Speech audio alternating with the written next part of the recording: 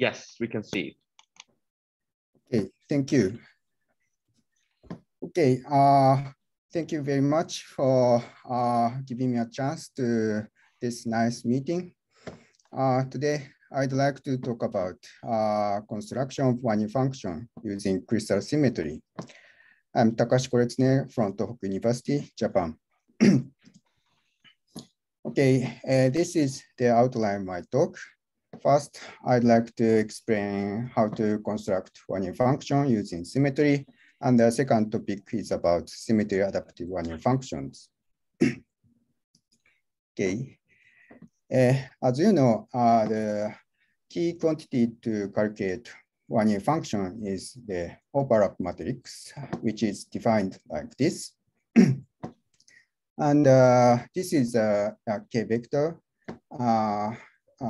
K vector in the full Brillouin zone, and B is the vector that connects K point to its neighbors. So we have to calculate this quantity in all the K point and all the B vectors. So in the current implementation, in the quantum express, we first calculate all the wave function in the full K mesh and calculate overlap matrix. And in some codes, for example, BASP calculate wave function in the irreducible Brillouin zone and then generate wave function in full K mesh using symmetry and calculate this quantity. But it takes a lot of time, and the file size of this matrix can be very large. So I'd like to explain how to calculate this matrix using symmetry. So to do this, we first define the wave function in the full Brillouin zone, which can be written by the symmetry operation and the wave function in the irreducible Brillouin zone like this.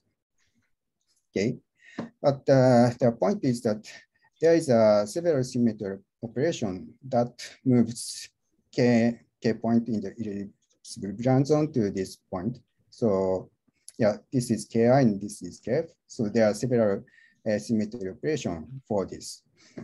And we have to determine which symmetry operation we use for each K point. And to calculate overlap matrix, we have to fix this G0 for each K point.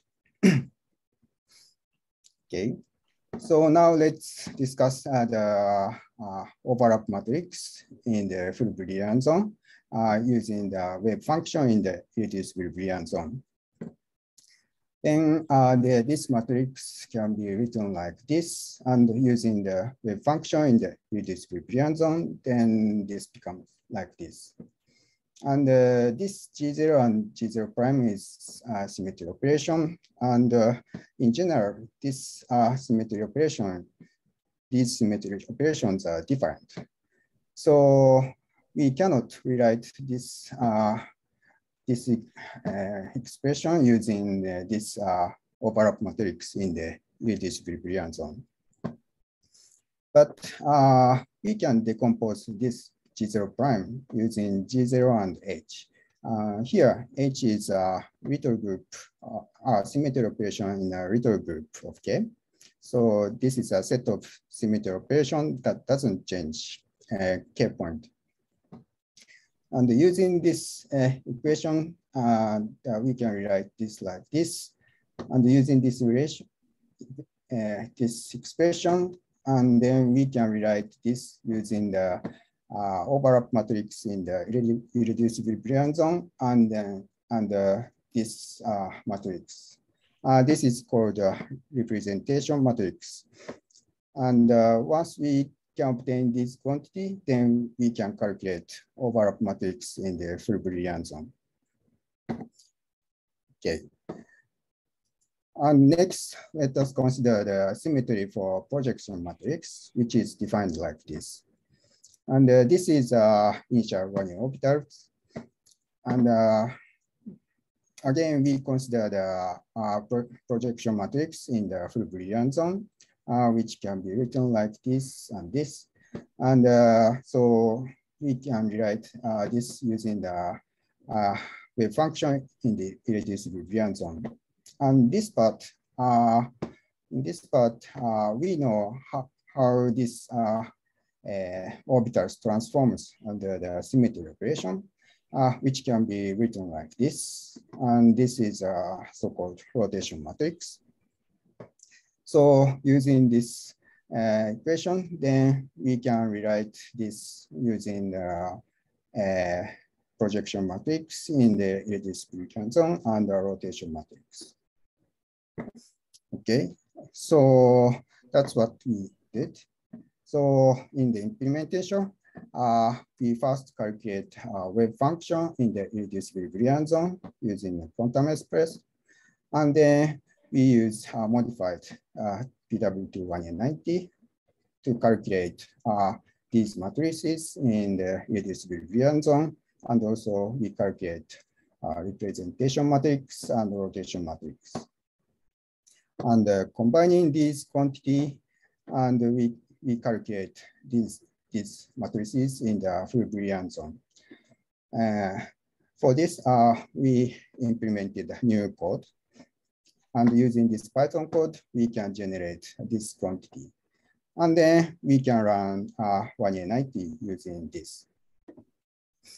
This is what I did in this implementation. And this code works with any symmetry operation that quantum express can consider. So this works with unitary symmetry operation, anti-unitary symmetry operation, fractional translations, and we can also use spin-orbit coupling and ultra-soft and PAW shield potentials. And this code is implemented and uploaded here. So you can check how it works using this code. Okay, now let me show some example. This case, this is a band structure of cobalt shandite with spin-orbit coupling. And this is calculated by original Wannier 90 compared with the DFT calculations. And this is a new calculation. So as you can see, both calculation agrees well with the DFT's one. And the total spread of Wannier functions are very similar. This original one is this, and the new calculation, the spread is like this. And in this calculation, we use about 500 K points, but new calculation, we only calculated 65 K points because there are 12 symmetries. And so the computational time is about 10 times faster, and the MMN and the M file is the size is 1/10 of the original ones.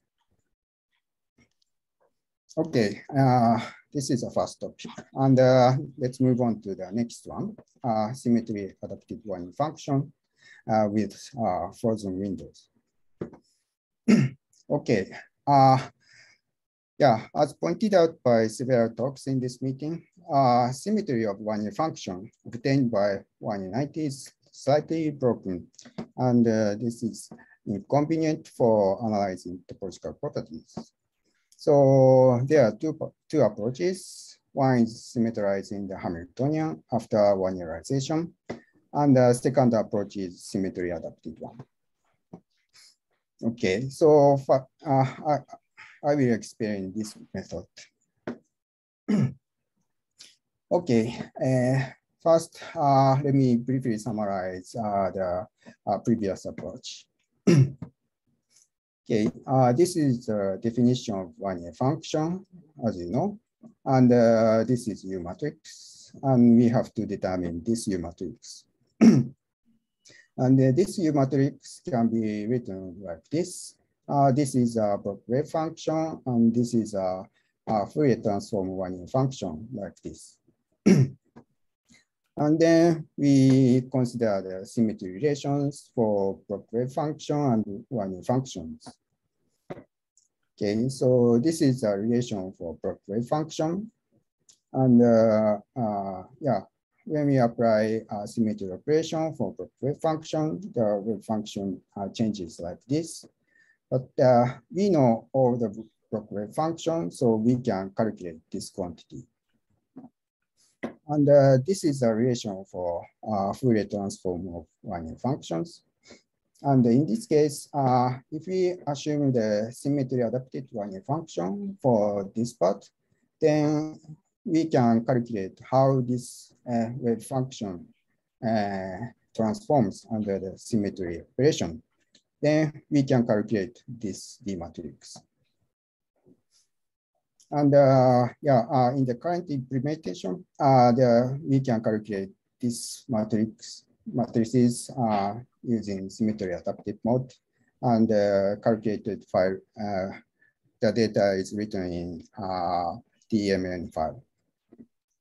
But using the method in the first topic, we can also easily calculate this quantity. Actually, this corresponds to the representation matrix, and this corresponds to the rotation matrix. Okay.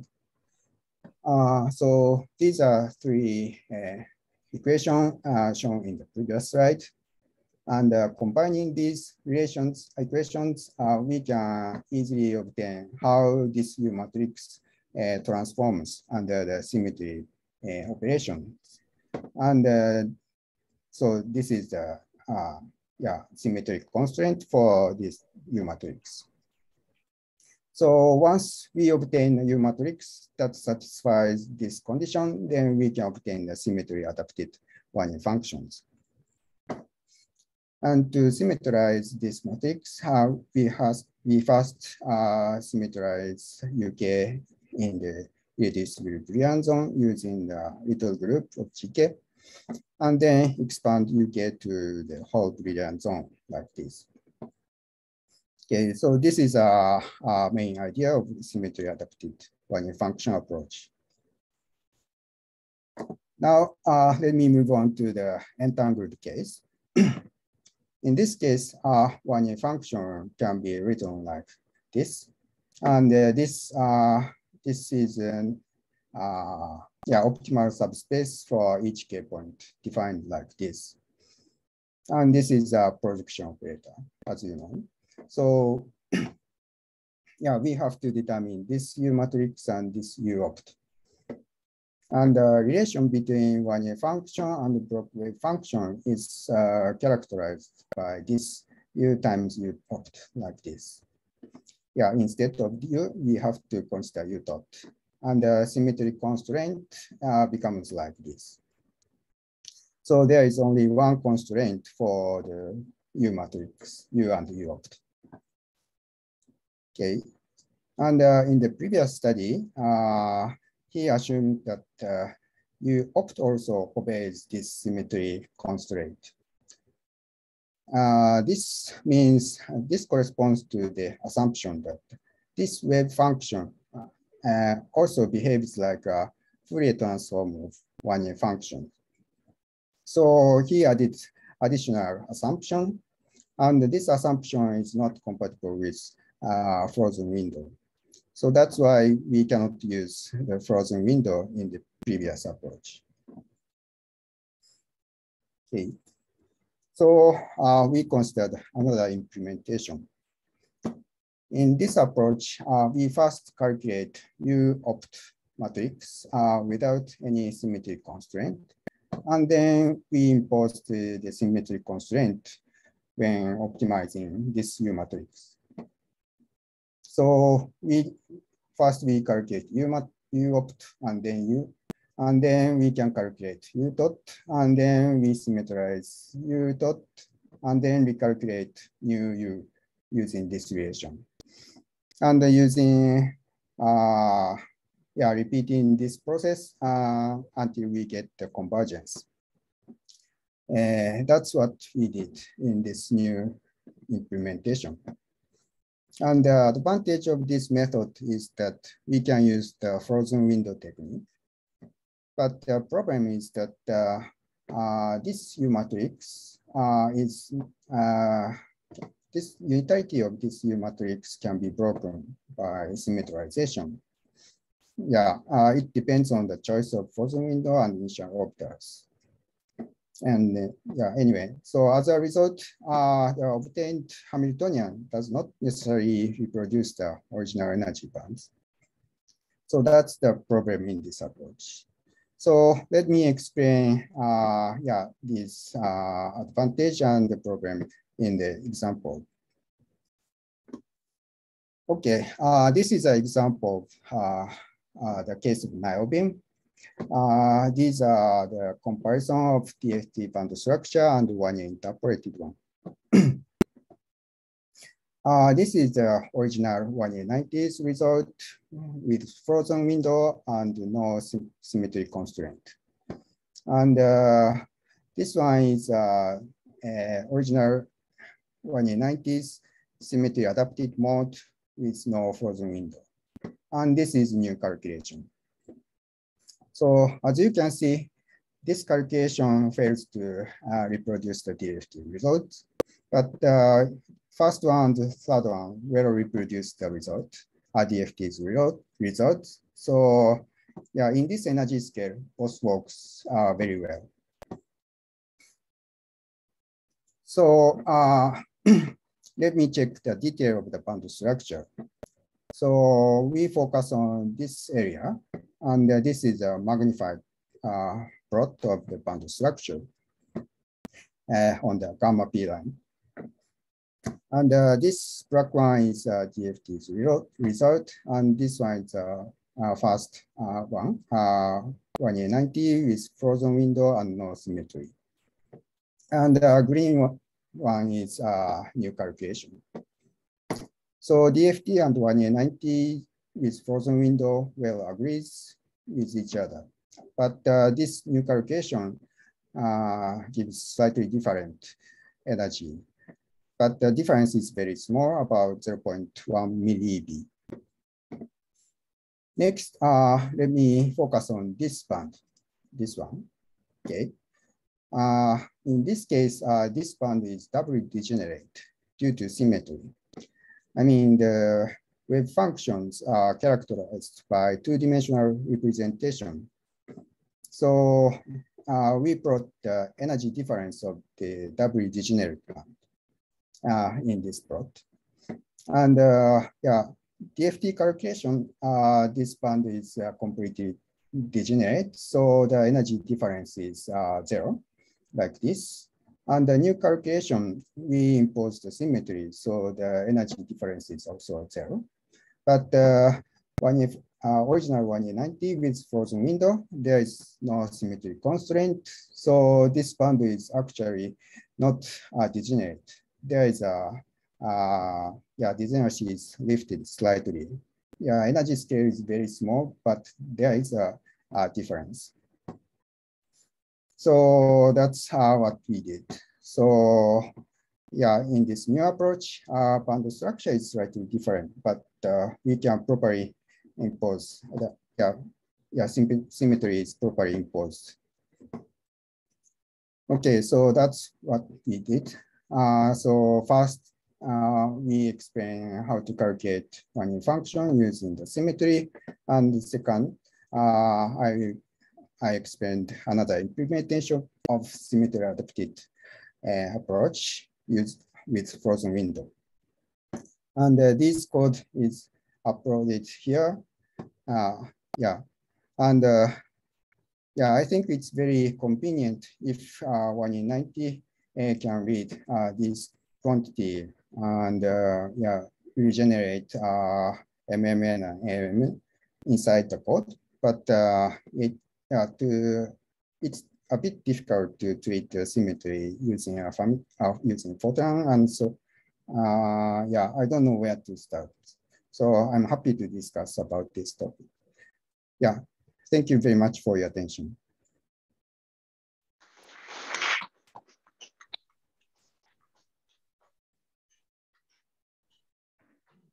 Okay, so thank you very much for the very nice talk, Takashi.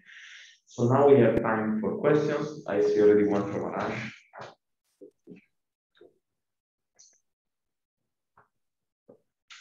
Takashi, thank you very much for a really nice talk and really nice work. I think a lot of us have been talking about irreducible brilliance this week, so I think you've solved all the problems that has been discussed. I don't know who the right person is for you to talk to in terms of getting this into PW officially.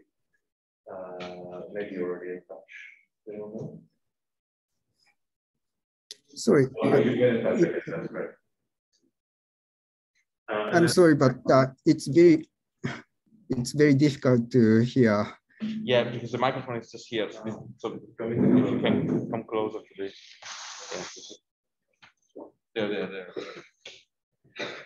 So Takashi, I was just saying on the irreducible Brillouin zone stuff, that's really nice work. Thanks very much for doing that. And I think you're in touch with Marco for trying to get this into PW to Wannier 90 officially. So that's great. Can you give us a sense of the computational cost saving that you get? Because there's some additional work you have to do with the D matrices, right, to expand it out, but presumably that costs nothing almost. Sorry, computational cost for what? For going from the irreducible Brillouin zone to the full matrix, presumably that costs very little, doing the operation to expand out. Expanding is, I think it's not so heavy. Yeah, I use Python code, but the calculation cost is not so large. And these D matrices, are they the same D matrices in the symmetry adaptive code, or they're new matrices that need to be calculated? In the previous implementation, we calculate D matrix in full Brillouin zone. So in this case, this is only for irreducible Brillouin zone. Okay. Yeah. And then on the second part, I had a question. Can you explain to us why the frozen window is not compatible with the symmetry constraint? Is there an easy way to understand that? Okay. This is okay. In the previous approach, he assumes that this wave function behaves like Wannier Fourier transform of Wannier function. So this means this M corresponds to the index of Wannier orbitals. But on the other hand, in the frozen window approach, the U-opt is determined like this. So within the frozen window, the U-opt is just a diagonal matrix, and this boundary index is just same as this boundary index. So this index is completely different in the frozen window approach and this symmetry adapted approach. So that's why we cannot use frozen window approach in this symmetry adapted one.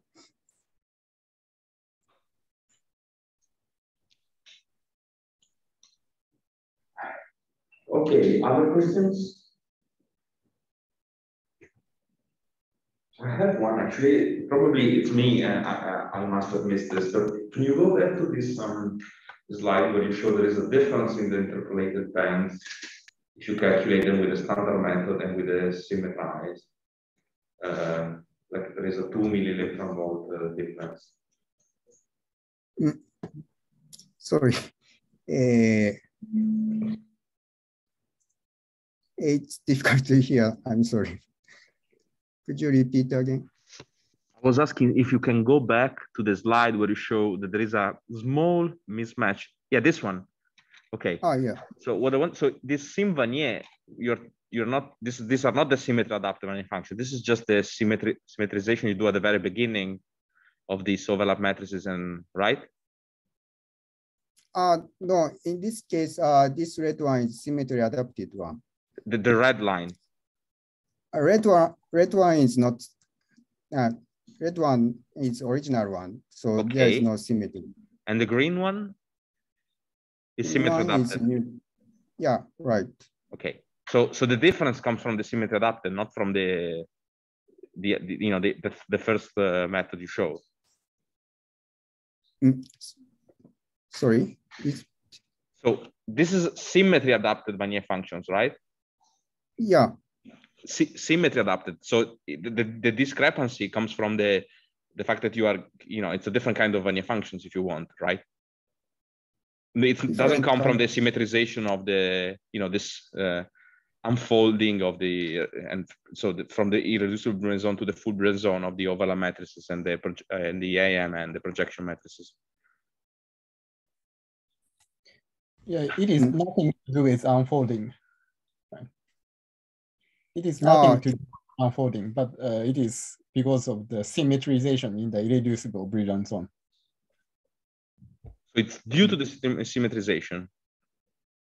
Okay, interesting. Yeah, it is similar to the symmetrization after we get tight binding Hamiltonian, right? But that should be, identical. It's just you're just, it's let's say it's more convenient to do, to use the symmetries, but the values should be really, really identical, right? Yeah. Yeah, but even for tight binding, symmetrizing the tight binding Hamiltonian, hopping slightly changes and the boundary slightly changes. Okay. So here in the second approach, U-opt slightly breaks the symmetry, right? Because we do not impose any symmetry constraint in the U-opt in the second approach. Okay. Yeah. Okay. Maybe we can discuss this later. Other questions?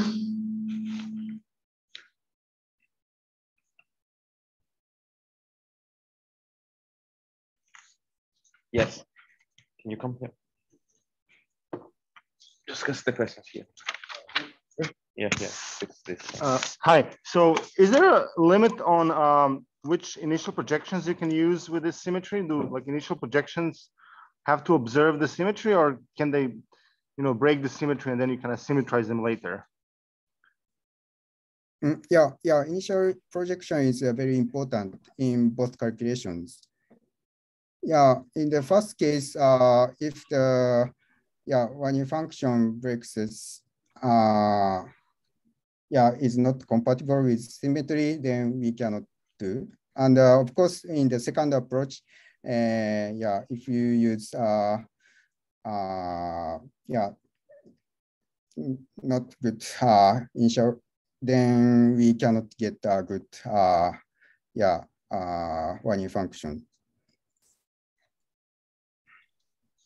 So, for example, for transition metals, we often put s orbital in the interstitial site away from the atom. So that means that all of those would not work, or? Yeah, in the case of copper iron, we can put s orbital in the interstitial site, and we can get very good Wannier functions. Oh, okay, it works. Okay. Yeah. Okay, thanks.